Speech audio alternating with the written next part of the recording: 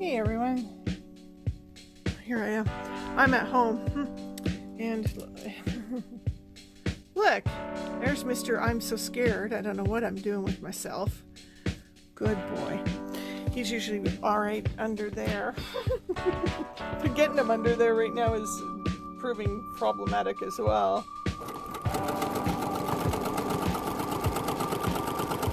Yeah, we're going to do some binding. So we're going to show you how to bind unusual angles. We've never really talked about weird angles, and we've never really talked about sewing binding together. What I've done here is I faked up a corner for you. That's almost always on a table runner. You know, it's got that nice 45-degree point on one end. Well, that leaves kind of an angle over here that you've never dealt with, and it leaves an angle over here you've never dealt with.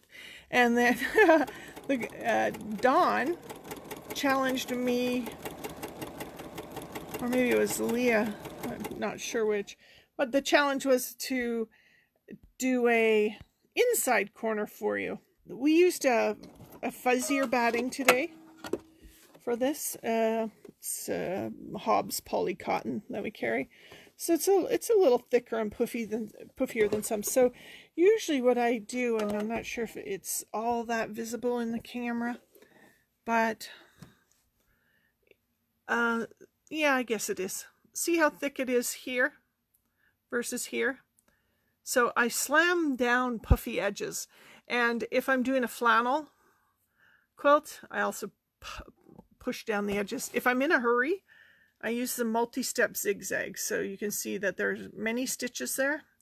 And on your machine, let's get there we go. You see it shows three stitches per side versus your regular zigzag, which, let's push that on the screen.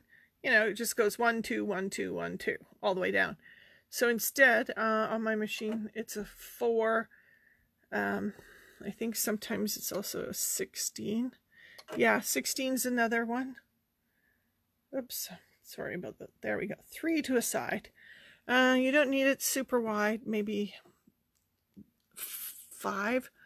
And then it can be longer or shorter, depending how flat you want things. But I like that one because it doesn't pucker. Got these crazy weird angles. Squared off. Now I've got some pretty little binding. And in my other video I talk about size. I always use 2.5-inch wide binding, no matter what the pattern says. Some smaller things, they say, oh, we're going to use 2 1/4. Yeah, that's not always a great size for me.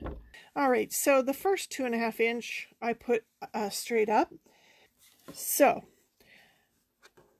I don't cut all the selvage off to begin.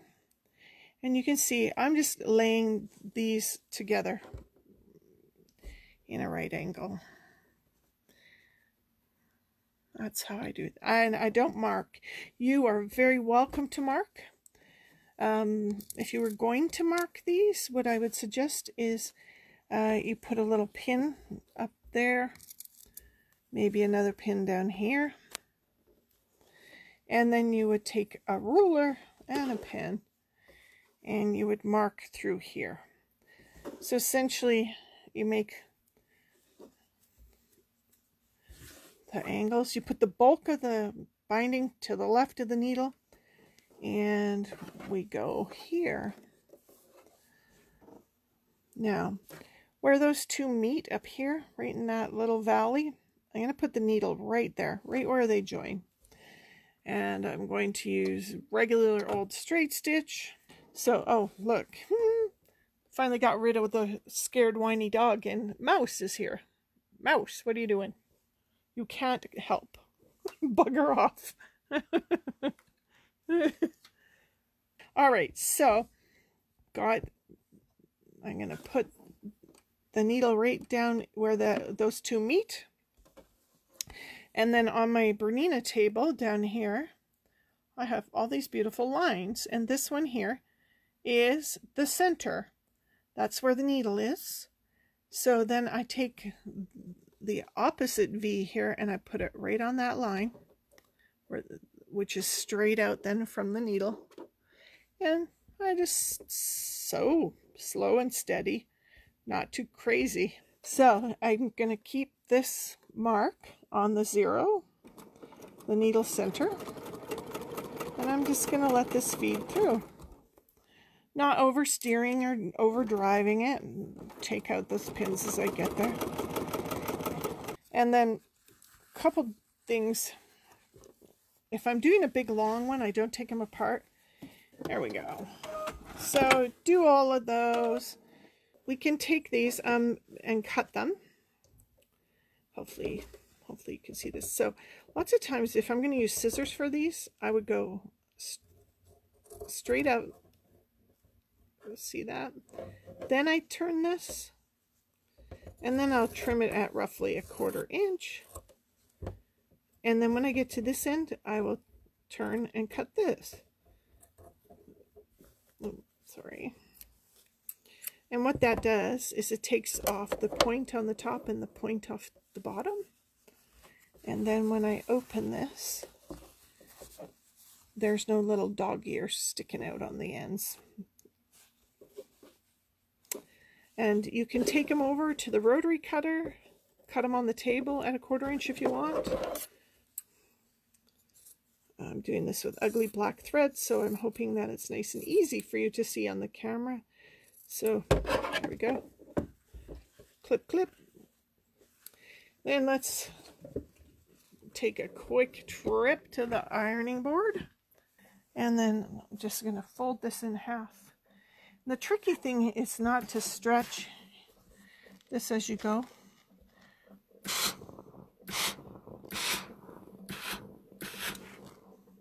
You can press the join open or to the side. I personally prefer open. And I usually wait till I get there. And as that comes into your view, I'll press this open.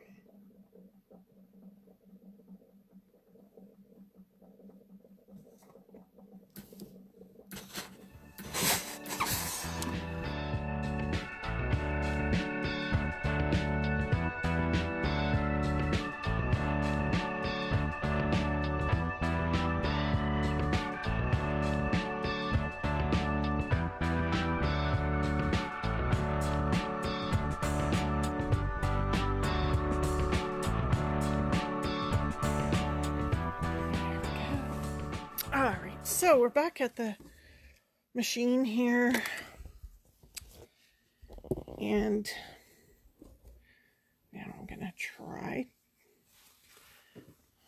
to bind that odd angle, which is not your typical quilt corner, and that angle, which is not your typical angle, not your regular corner, but certainly this is what you would find on a table runner quite often.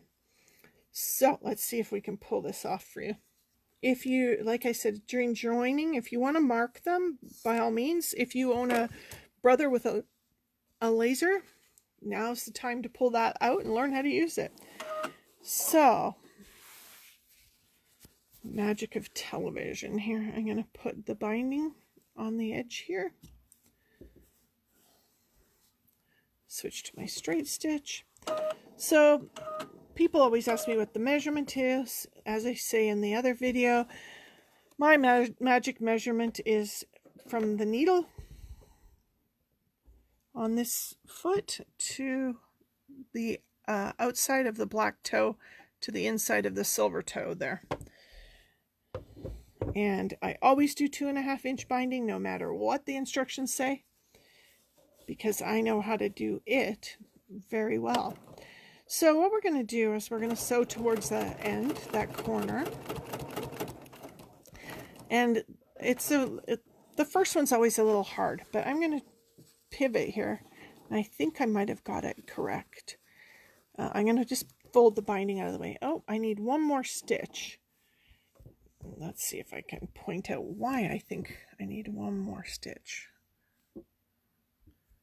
Okay, like I said, I like the edge of the binding on the outside of this black foot here, on the inside of the silver here, and you can see I'm just like one needle position shy. So I'm going to flip that back around. So I'm going back to straight on, and I'm going to do one more stitch.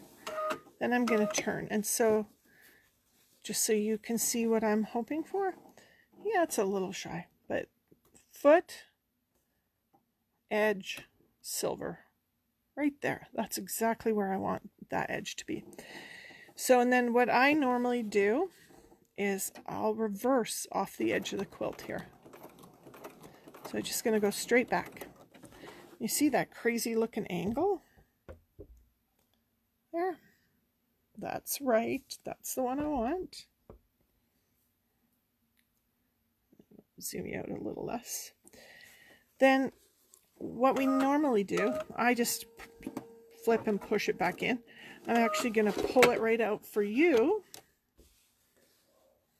What I want to do now is I'm going to fold the binding straight back, even with this edge. So I'm going to have it just fold back on that same angle in a straight line. Does that make sense?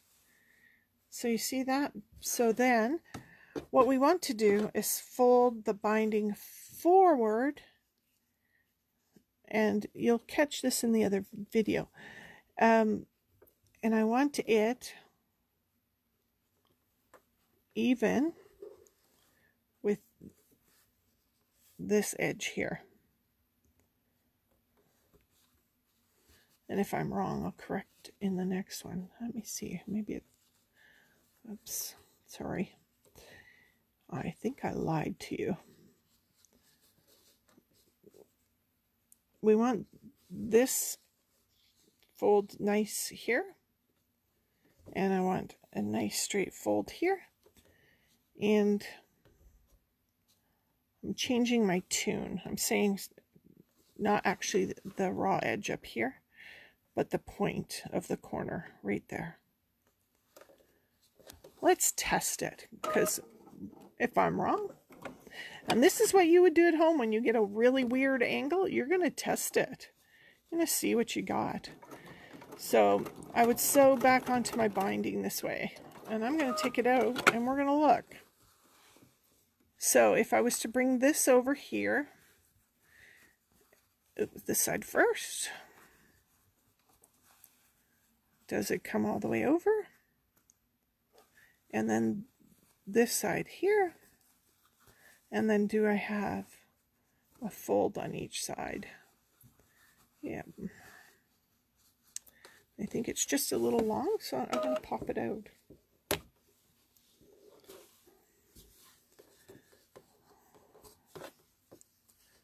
It felt like I had one too many stitches in there, and unfortunately in a binding in a tiny little corner like that, one stitch too many. It is too many. So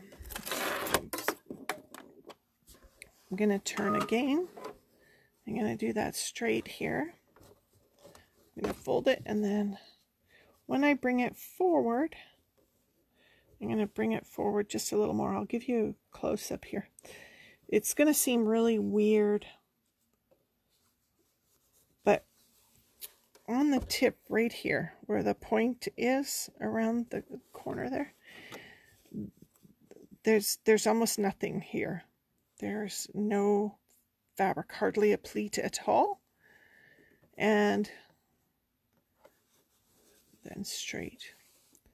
You have to follow the angle, and in the video where I do the 90-degree traditional corners, it makes a little more sense. So we're going to go all the way to this corner, which actually is a little more sensible. Feels like a 90, but it's actually a 45. And I'm going to turn, and then what I'm looking for is this line is in line with the edge of the back of the quilt there. And then I'm going to stitch off. And then normally what I do is I just pull it forward a little bit, and then you'll flip the binding straight back in line with this line. And then if it folds here, and that fold ends right in the corner. And this time we've got a 45, not a 90. But you can almost treat it like a 90. And then get that tail out of your way. Once I've folded it, I push it back in at the needle, and I never cut the thread there. And there's a bit of a tail of thread hanging out here. It's okay.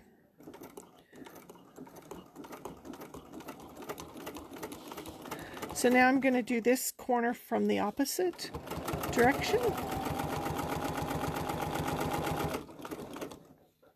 So you kind of have to guess where you're ending, and I think I need one more stitch there.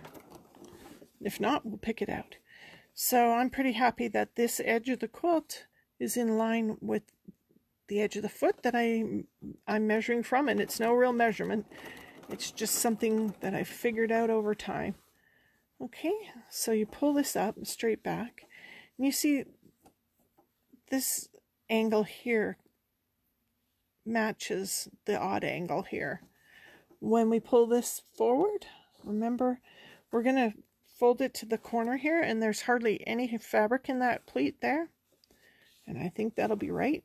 All right, so then I'm going to bring this side down first, and you see where the fold is here and the bulk is over there on this side? On this side, see, we've got that kind of crazy, weird angle here. That's correct to the angle we're binding to. Then when you bring this side over, you're looking for the fold to kind of make a nice angle here. But see, on this side now, the bulk is on the left. And on this side, the bulk is on the right.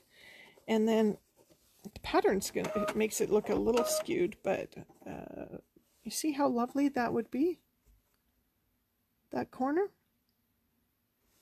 So we have to make the angles the way they are. Do go ahead and watch the other video. We've got it loaded to Facebook and YouTube. So I'm going to bring this over on this side. Bulk is on the right. Then I'm going to bring this over, and sometimes you have to widget this just a little bit, but you're going to bring it and muddle and fold it till you have a nice angle from the point to the inside point of the binding here, and they would meet there, and then you have there. So I've got it pinned. You can see now it's going to hold that nice tip.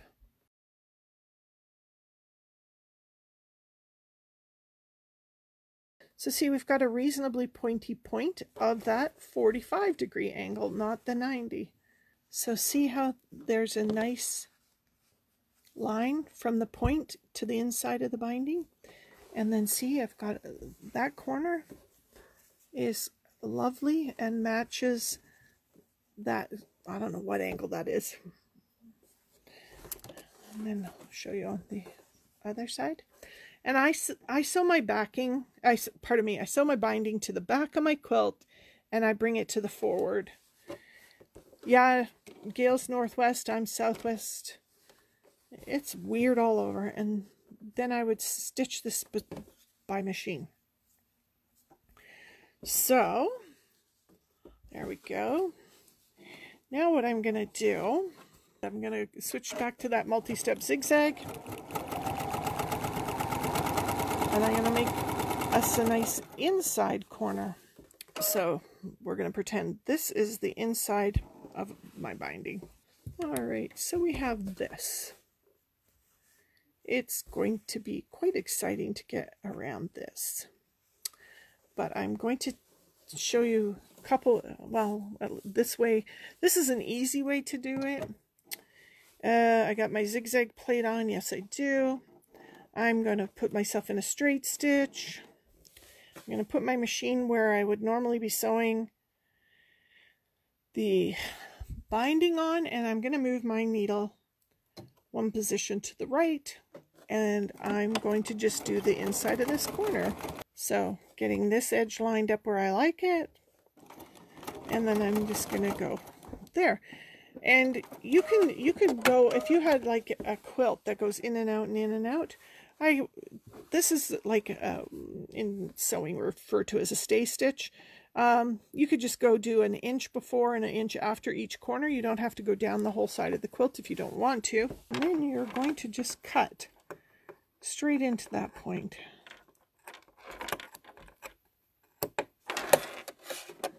So that it does this. Ooh, so scary.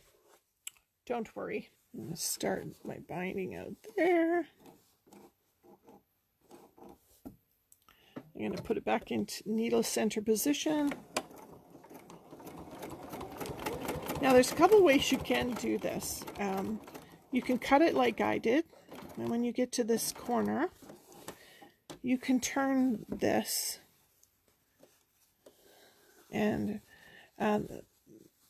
some people turn this and pull this all nice and flat out here and try to go. That's scary. So instead, I've pre-clipped that, and what we're going to do here is I'm going to straighten the quilt. And it gets all weird and bunchy on the left here. You can see there's a big pleat.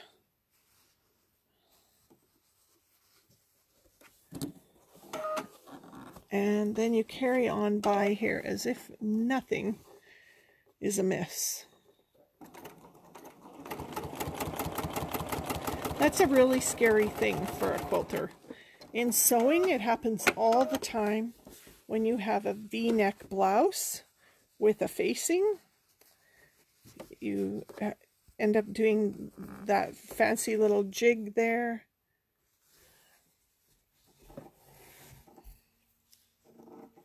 So,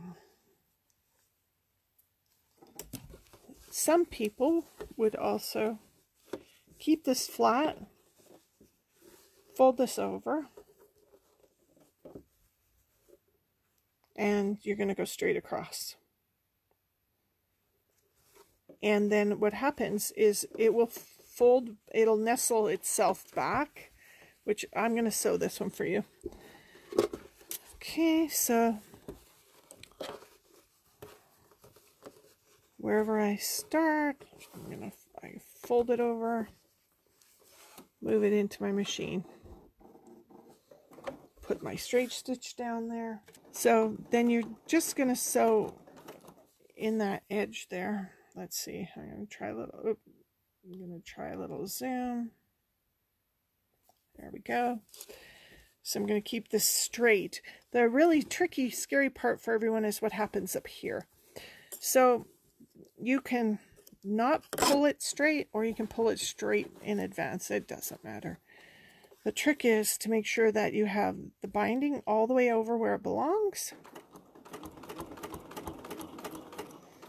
And there's a big old pleat over here, and you let it pleat under the foot, but not under the needle.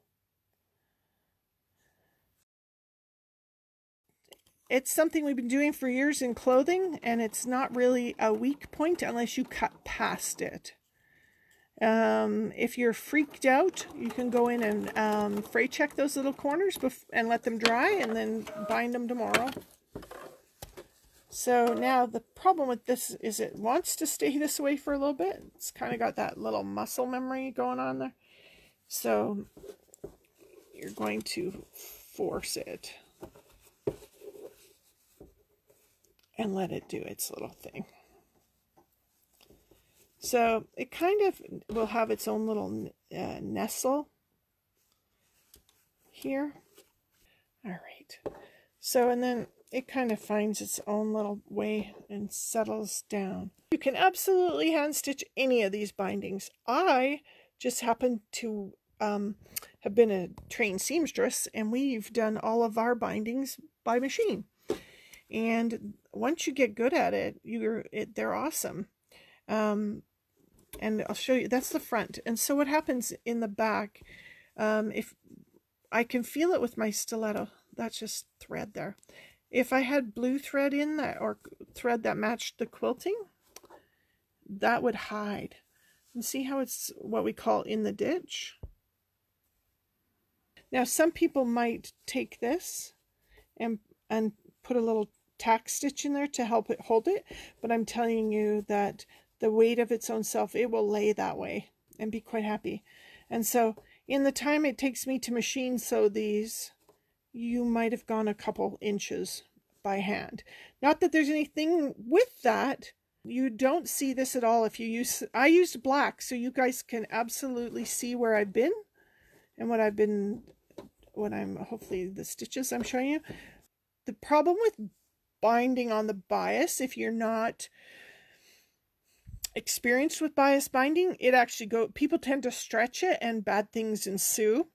This will lay the same way, whether it was bias binding or straight grain binding. And if I'm just doing straight edges, like these are straight edges, it's not a curve.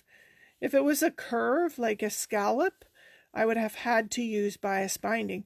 If you've got a rolling scallop, which has a high hill and a low hill, those are a little different than a scallop that goes in and out, you know, up and down. The inside points are a bit of fun. The rolling in and out, different technique than the boink, boink, boink. So, I'm sorry, boink, such a technical term. I hope you're all following. So, bias binding, if you have curves. And even if you have mostly straight and then you have a curve, you got to do bias binding. But on straight edge quilts, I only use straight edge binding. It's just the average sewer hasn't had enough experience to have a successful bias binding experience. They tend to tug and pull too much. And before we had such great starch alternatives, people didn't starch it, and it went on quite nasty, and it would have lots of weird little rippling in it. And if they stretched it enough, the quilt would curl. All sorts of fun stuff would ensue.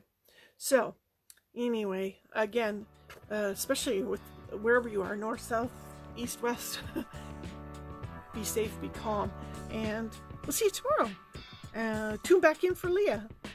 Thanks.